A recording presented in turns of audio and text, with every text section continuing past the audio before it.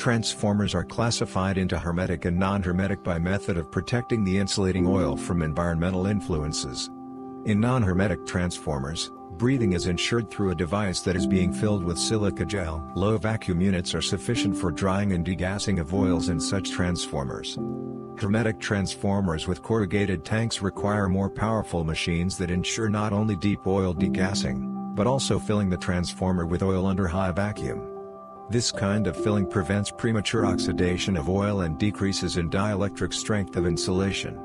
Right now, we are going to focus on one of these machines. This is CMM-6 sevenths.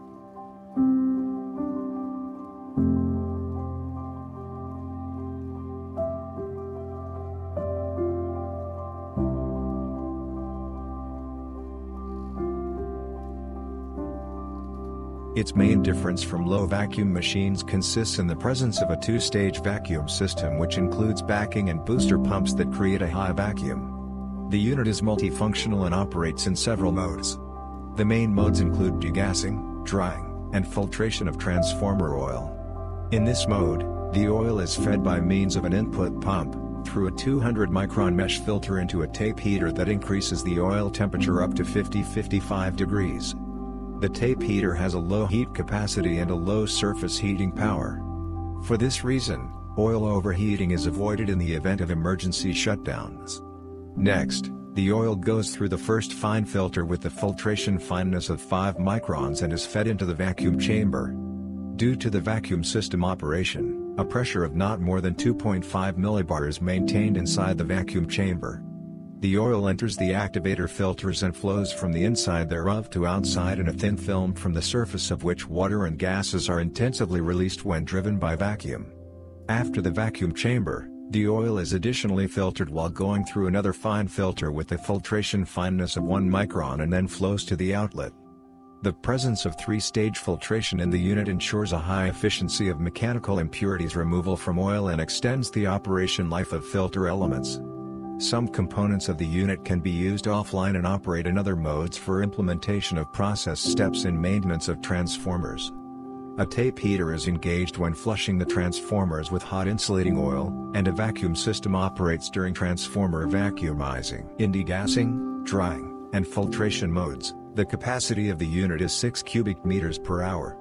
After comprehensive purification, the breakdown voltage of insulating oil is not less than 70 kilovolts. The gas content by volume, not more than 0.1%, and the moisture content by weight, not more than 10 grams per ton. In heating and filtration mode, the unit operates with the maximum capacity of 7 cubic meters per hour.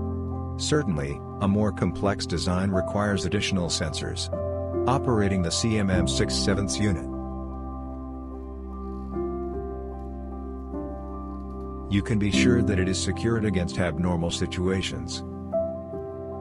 A float sensor is built in the spill tray of the unit to detect oil leaks. A foam sensor is installed in the vacuum chamber and prevents foam from entering the vacuum system. And a flow switch helps in stopping the oil pumps when there is no oil flow detected. With regard to design and automation degree, here you have a choice. We can place the unit into the container and mount it on the trailer. We can optionally make it automatic or semi-automatic with adjustment of capacity by means of valves. When using the automatically controlled unit, you get an additional bonus. By means of this unit, you can purify the oil in the operating transformer. In order to do this, it is enough to connect the unit to the transformer via the TSS safety system.